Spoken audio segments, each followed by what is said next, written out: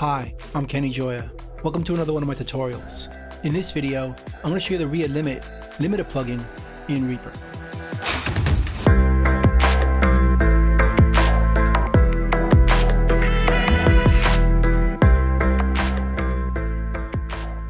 I have a project in front of me here, and I want to render the final output to a file. But first, I want to check the level. And we could do that by going up here to the View menu and choosing Master Track. Then we go to the effects on this track, and we're going to add a metering plugin to the end of this chain. I already have a compressor on there, and we'll put it after it. Double click over here.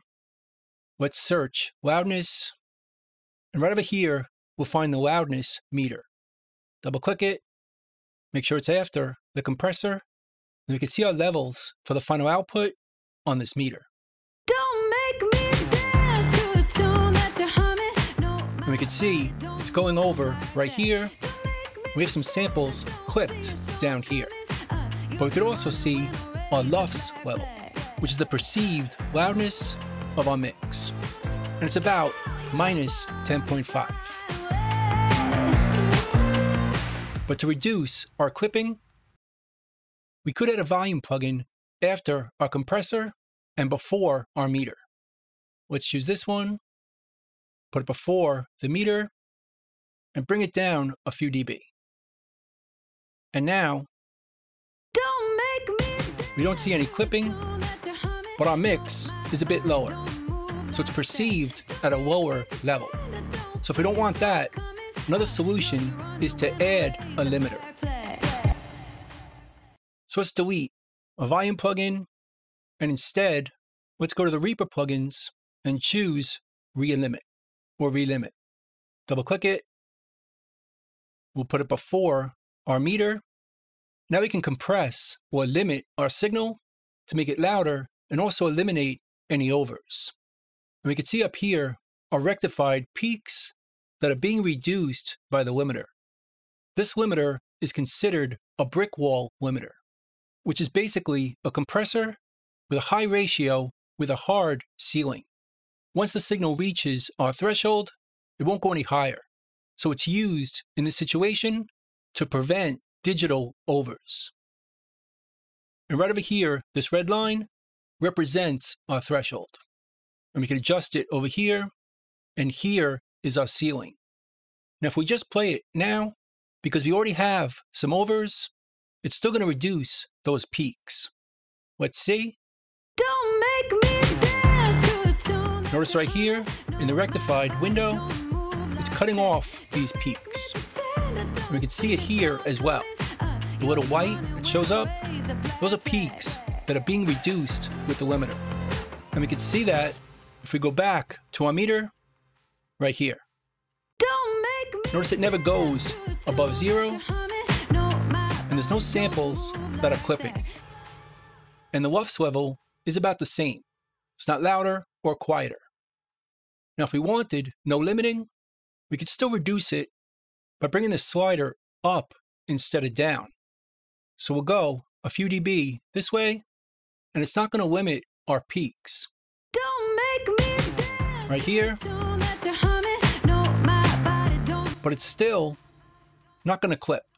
Don't make me dance to a tune. But you can see the LUFS level is lower, so it's not going to be as loud as before. But if we want a louder mix, just bring down our threshold. Don't make me dance to a tune that you're humming. No, my body don't move like that. Don't make me pretend I don't see your shortcomings. You'll be running when I'm ready Now we can to see backflip. a lot more peaks being reduced in here and also over here. But it still sounds pretty good. Not too crushed, because its limiter is very transparent. And to hear more clearly what it's doing, let's put this back to the default and choose the option down here, Link, which is going to link the threshold and the ceiling, keeping the volume the same. So we won't be tricked by thinking it's better just because it's louder. Don't make me dance to a tune that that you're humming. No, my body don't move like that. Don't make me pretend I don't see a shortcoming. And then when you hear it starts to sound crushed, you can bring it back up a bit. Don't make me dance to a tune that you're humming. No, my body don't move like that. Then afterwards, we can unlink the parameters and put this back to its brick wall ceiling. So now it should be much louder. Don't make me dance to a tune that you're humming. No, And we can see that over here. don't make me dance to a tune that you're humming. No, my body don't move like Our lufs that. level is a lot louder, I don't see a about -8 dB, You'll be running when I which in most situations is too loud. If we check this chart for Spotify, there's no point in going over -14 lufs, because they're just going to turn the volume of your track down, or -16 for Apple, or -9 to 13 for Amazon, and so on. So unless you need a really loud mix, we probably want to pull back on the limiter. Don't make me dance to a tune that you're humming. No, my body don't move like that. Don't make me pretend I don't see your shortcomings. You'll be running when I raise the black flag. Get out your bomb. Somewhere around there sounds pretty good. To me, it cuts off our peaks. As we can see in here, Don't make me dance to a tune that you're humming. No, my body don't move like that. but it still sounds mostly the same. Now, if you prefer to use true peak metering, we can use this instead, which is intended to estimate the highest level the signal could reach after resampling at any sample rate. So it'll clamp down a bit more to make sure there's no possibilities of any overs. Don't make me dance to a tune that you're humming. No, my body don't move like that. Don't make me pretend I don't see your shortcomings. You'll be running when I raise the black flag. Now, if we right-click in the waveform, there's a few preferences we could choose. By default, our display is going to freeze when playback stops. So if we turn it off, it's going to keep scrolling.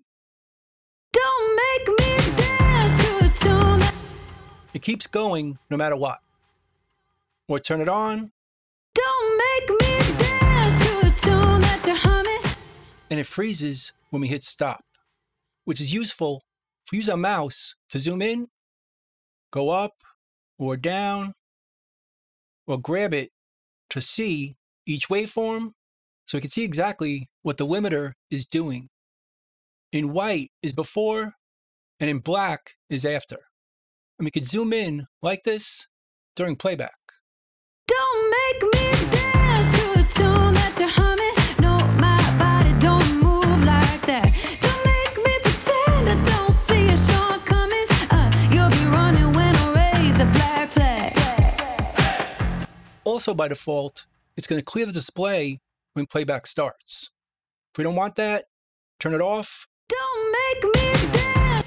and it just keeps adding to it each time. Don't make me. But if we want to clear it each time, leave it on. Don't make me dance. An auto scroll display is also on by default. So if we turn it off, Don't make me dance to a tune that you're humming. it starts on the left and it doesn't auto scroll. It just goes from left to right during playback. But if you prefer it to start over here and scroll during playback, that's on by default. But we can turn it off right here. I kind of like this option. Then down over here, we have the release adjustment. And by default, this limiter is program dependent with an auto release. But you can still adjust it here. And if you hear a difference, definitely play around with this control, although I usually don't and usually leave it at the default. And then finally, we could choose our performance. High quality, by default, is going to sound the best, but it does come at a cost. If we go over here, we can see the latency that's being added to the signal, which is going to affect if you're recording with this plugin on. You'll hear a delay in your speakers or headphones. So if you want this on during recording, you could switch this to low latency, which isn't going to sound quite as good, but it reduces the latency by a bit. We could also just turn the plugin off during recording, which eliminates the latency completely, and turn it back on afterwards. So again, we could turn it down up here or bring it up to reduce our peaks to make our mix as loud as we need. And always check it with our meter to make sure the levels or the perceived loudness is what you want. And also make sure there's no clipping, which there shouldn't be as long as we're using the limiter. So that's pretty much it. That's the ReaLimit limiter plugin in Reaper. I hope you learned something, hope you could use it, and I'll see you next time. Thanks.